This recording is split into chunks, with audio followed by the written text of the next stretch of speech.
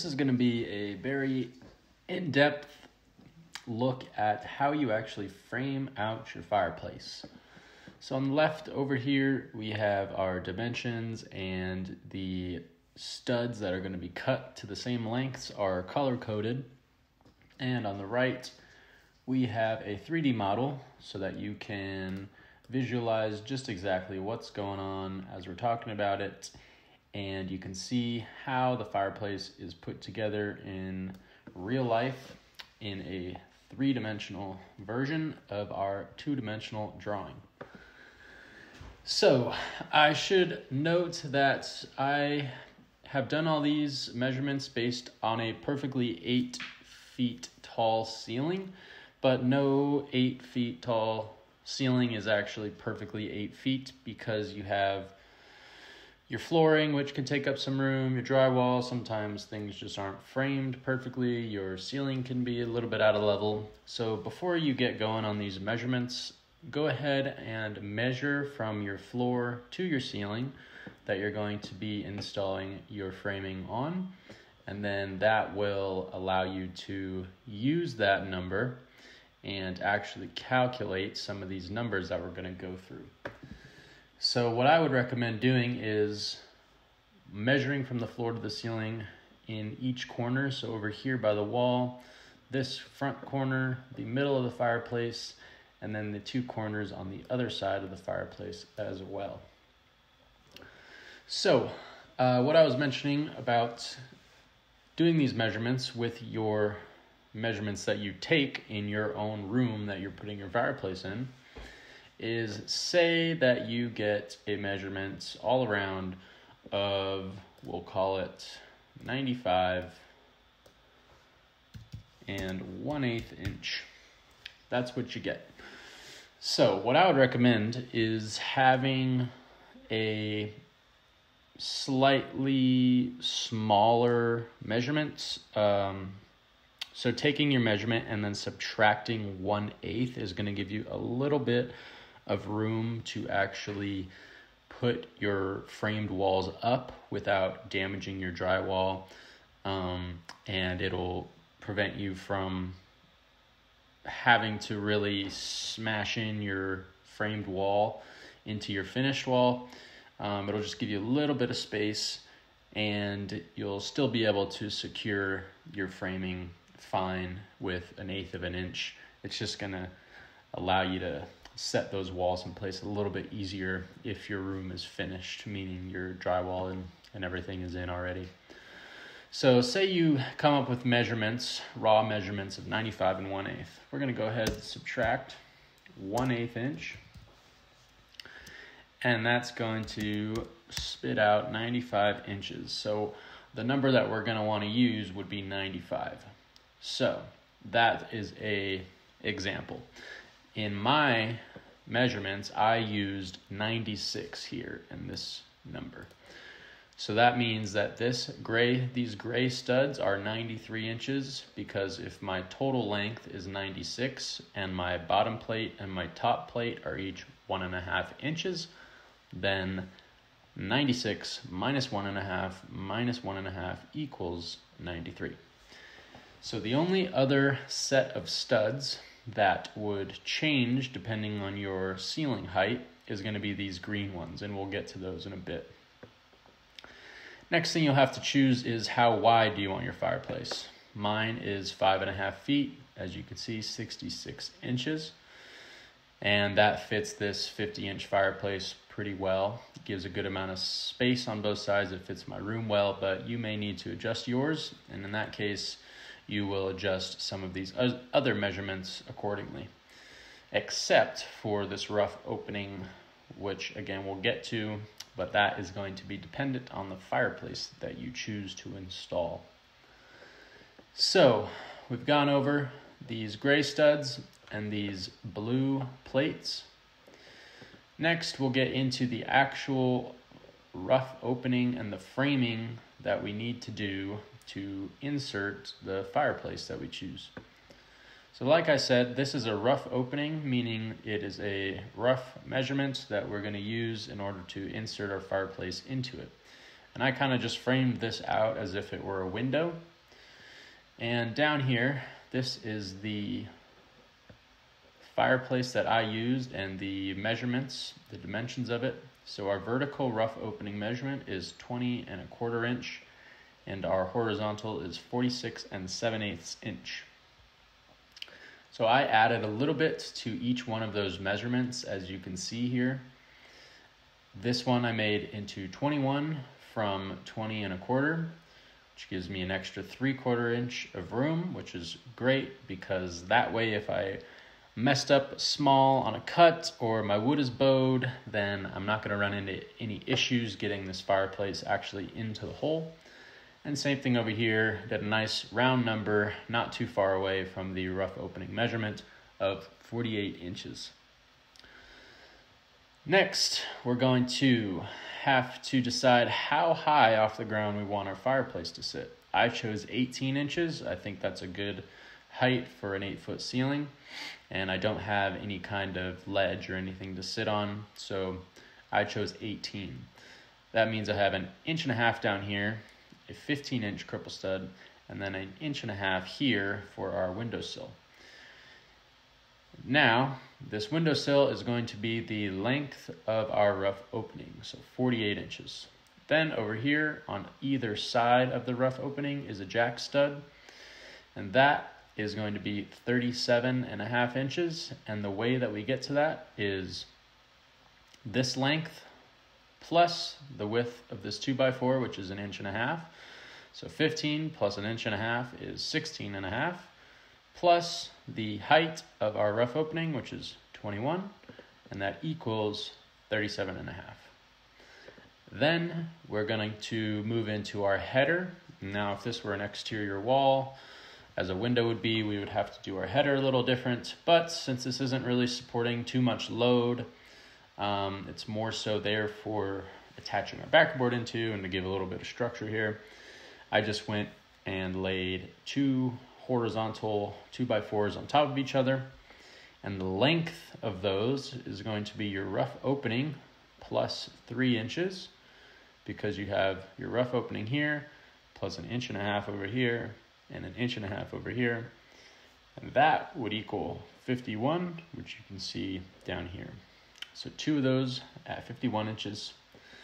Then the next part you're going to have to calculate based on your ceiling height is these green cripple studs at the top. So basically what you'll need to do is you will take the height from the ground, so let's call this 18 inches to here, plus 21, which is going to equal 39, plus 1.5 plus 1.5 equals 42.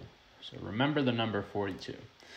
Now we're going to use our 95-inch target height that we came up with at the beginning, and we're going to subtract 1.5, because 1.5 is the height or the thickness of this 2x4 at the top, and that is where our green studs are going to attach.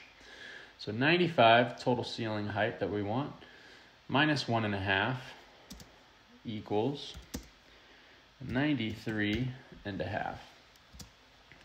So remember, our number here was 42 inches to the top of these yellow headers.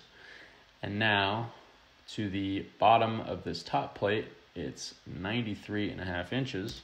So we're going to subtract 42, and that is going to equal 51.5. And you can see that my measurement is 52.5 here, because I was calculating this based off of 96-inch ceilings here. In this case, we're going to do 95, which will spit out 51.5 for these green studs. So you need 4 of those at 51.5. And again, make sure you do those calculations based off of your ceiling height. So that covers all of the studs that we're going to be using. Down here, I have the amount that you'll be using. Again, this amount can change based on if you do a wider or a narrower fireplace. But for a 5.5 feet long fireplace. This is what we're going to be using. Then over here you can see how the side wall meets that front wall of the fireplace. And same thing on this side. And back to the front.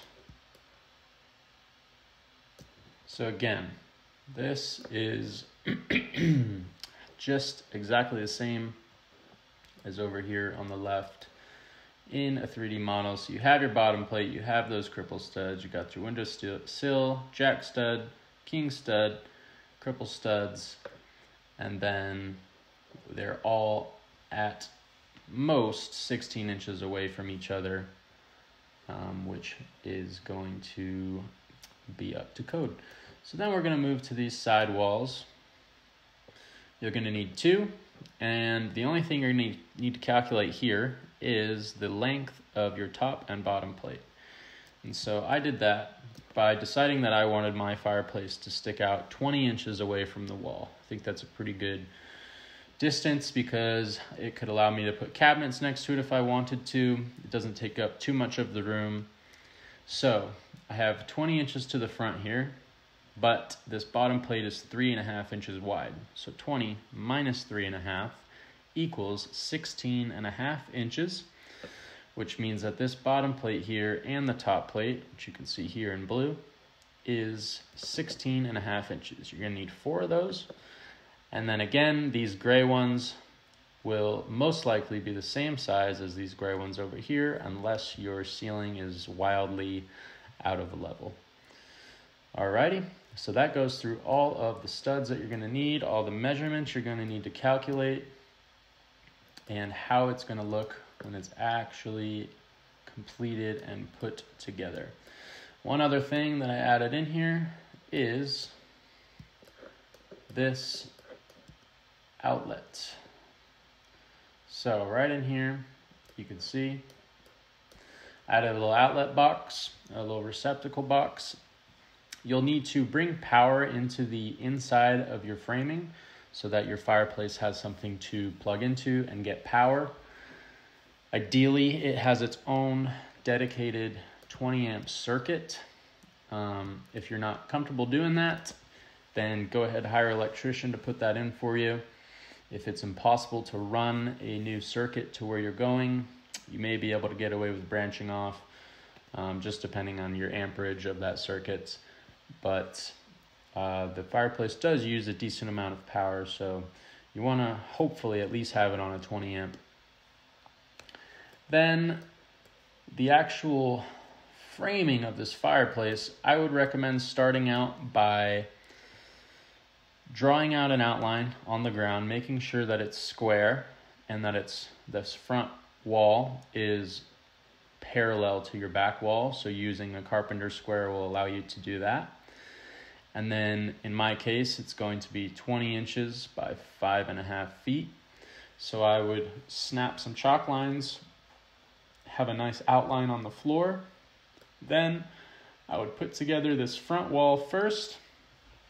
And how I would do that would be, I would attach my bottom plate to the cripple studs here.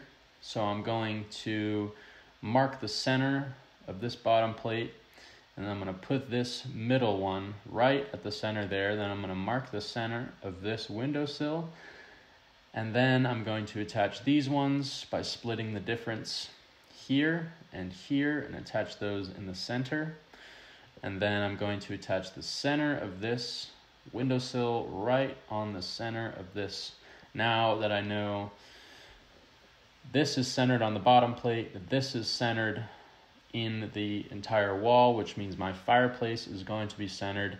And now I can work from the inside out or from the middle out, knowing that everything is going to be nice and centered.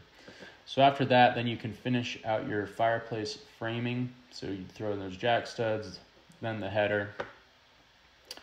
Then you can throw in your king studs and those full lengths on the outside, then those cripples, and then top it all off with the top plate at the top. And these side ones, you really will just line up the outsides, these studs with the outsides of the top and bottom plates, and attach them using either nails or screws.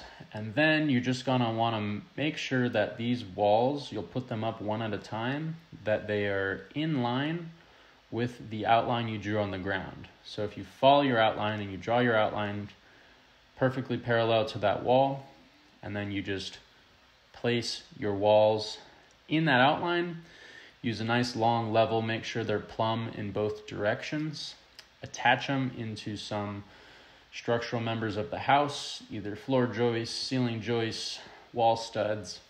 That way they won't go anywhere, they're nice and strong.